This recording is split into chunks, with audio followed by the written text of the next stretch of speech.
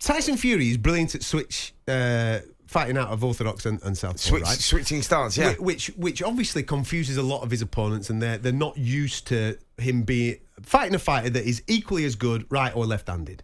The thing that has surprised me tonight is how much Tyson Fury is confused with Francis Ngannou out of a southpaw stance. Well, Ngannou's been doing what Fury does, switching orthodox southpaw, but he's probably better. He's holding the centre. He's holding the centre of the ring. What is going on? Oh, mate, you just can't write this. He's holding it. Wow. Fury can push him back. He's a big, strong unit. He's 19, 20 stone. Yeah, but everybody's getting clipped there, John. He's getting clipped. This is... I've got to be honest, boys, right? Who's winning this round, by the way? I don't know. It's not a lot in it. Close round. Maybe just Fury. I don't know. A few more jabs flicking in his face. I don't know. But some judges don't just think, like, they don't really count. Like, if there's nothing on the end of the jab, they're not really... Yeah. They like the big shots, aren't they? Yeah. Professional judges. That's a good jab. Listen, That's it. Keep it. Keep it there. I can imagine in about 3.5 minutes time... He's winning this round, Fury. I'm going to have to throw an apology out here, right? Because... I was genuinely... It's a close fight, man. So was I. Mate, I was down on the fight. I was like, what is this? So was I. This has been an entertaining fight. This has been more entertaining than watching Tyson Fury against Derek Chisora. I totally agree. 1,000,000%. Right, boys, we've got 10 seconds left in round 9. Yeah. A round that's gone very close. I'm going to level this round off. Are you going to go Fury round? Fury round for me. Right, so we go Fury round. I'd agree. It's a Fury round. It's got right, to so this is where we're at, boys. This is where we're at. Is it all to play for? So I'm writing the scores down. Are we level going into the last round? We've got it level going into the mate. last round. Nah, mate. We've got it level going into the last round, boys. This is it. The WBC need heavyweight a champion of Chinese. the world against the UFC former heavyweight champion having his first professional boxing match. We've got it all level going into round 10. Should he give him his belt? I know that it's not on the line. Oh, my days, I can't believe I'm saying this. Should he give him his belt? Is the belt not on the line? No, it's not on the line. Yeah, they've got a WBC special belt. Look at Usyk. Usyk's watching this going... I need to process all this. And the only way to process this... What is going on? Usyk is there thinking, okay. I'm licking his lips a little bit. Well, I think he might be a little bit nervous, mate, because...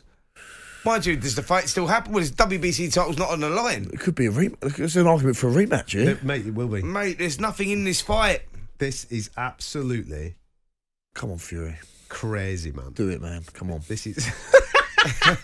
Just pull it out of the bag. There's nothing in it. This is... Gypsy King, come on. Wow. You've got to give kudos to Francis Ngannou. Listen, you have, mate, but for the sake of boxing, we need Fury win here. Here we go. 3 minutes remaining. I think with one thing's for certain, I've underestimated Francis Ngannou. Well, I think everyone did. But it's the not knowing anyway. No one knew what we was going to get, did we? But you're just going on the history, you know. And, we got to remember Tyson Fury is the best heavyweight of our era right now. You know? Take all that into consideration. Match Francis Ngannou. What? Daniel Dubois versus Ngannou. How do you see that going? How do you see Joshua versus Ngannou now? On this? He's thrown himself right in the mix with all them top guys. In the mix. What is he doing? This is crazy, man. He's whipped up the whole script and he's absolutely thrown himself in the mix. How do you think Ngannou does against Joshua? How do you think Ngannou does against Johnny Fisher? Yeah, that's what I mean. I was trying to knock him out of the round. I still will.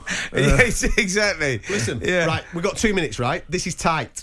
If you're Francis Ngannou now, I personally think you absolutely roll the dice. Go for it, roll it. Just windmill it in, just round the sides, push him, rough him up, shoulders, elbows in. To be fair, for our listeners that can't see this, Tyson Fury is the one on the back foot. He's the one working around the perimeter of the ring, and Ngannou is holding the centre. You hold the centre of the ring. That's a core thing that judges look for. Absolutely, and Ngannou just switched southpaw as well.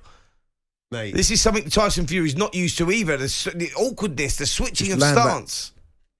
Mate, who's winning this one? It's nothing. Nothing's happening. Nothing's in it. Someone could nick this round just with a 1-2 or a big shot. Yeah. A body shot even. Just something a little bit eye-catching will win this round. Look at Johnny. He's absolutely... I can't believe it. Mate, this is Eddie's been saying I'm knocking Ngannou out in a round.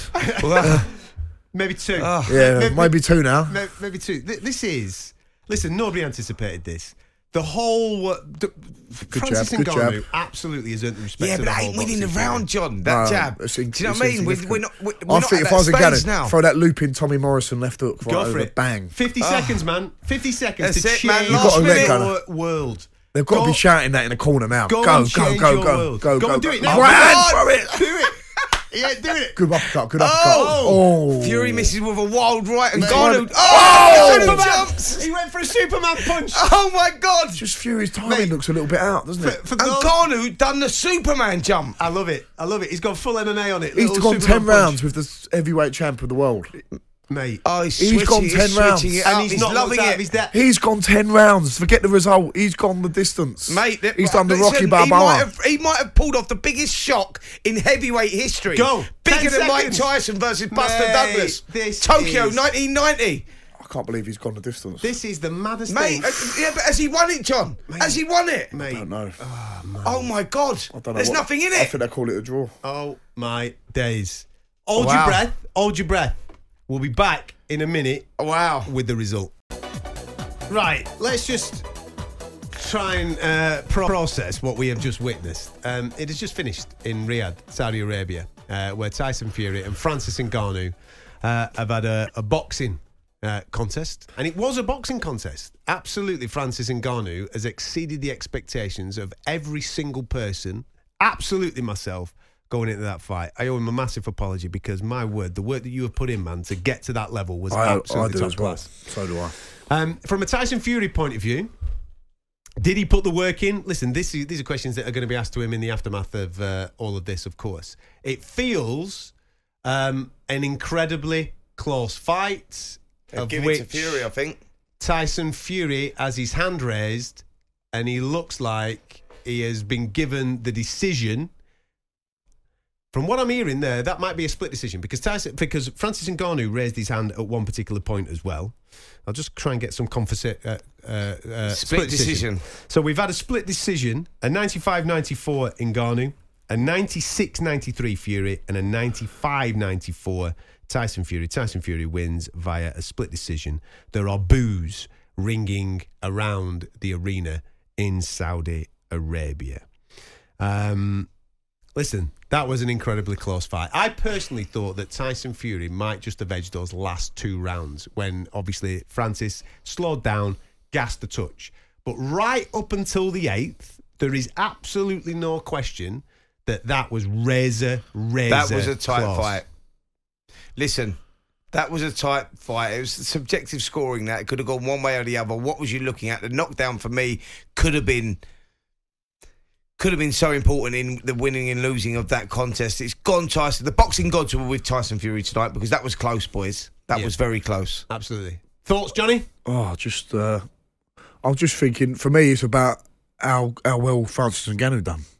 That's all I'm thinking about. I think all of us underestimated what he'd done there. I thought he shaped up lovely, holding the centre of the ring. He knocked Tyson Fury down. Do you know what? He knocked Tyson Fury down. Did Dillian White do that? No. Did Derek Chisora do that? No. But he made life very difficult for Fury. Now, do you know what I want to do? Because obviously we're here and we're working the way that we're doing and we're keeping an eye on it. I want to go home, rewatch that again because that was razor tight, man. It was. And I still don't know what way that went.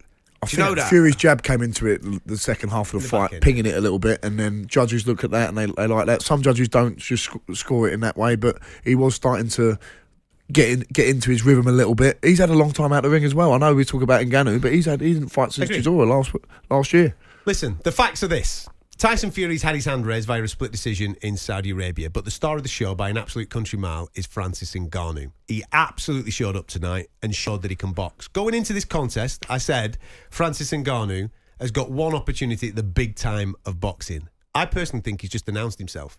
There is an opportunity, if he wants, to maybe have a dance again in the boxing world. Yep. I'm sure there'll be a clamour for people wanting to see Tyson Fury and Francis Ngannou go at it again.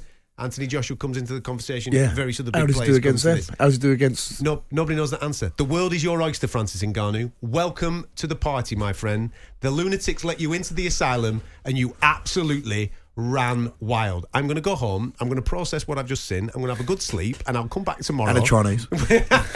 With some more considered thoughts. A penny for the thoughts, by the way, of Alexander Usyk. Thanks for listening. We'll catch you next time.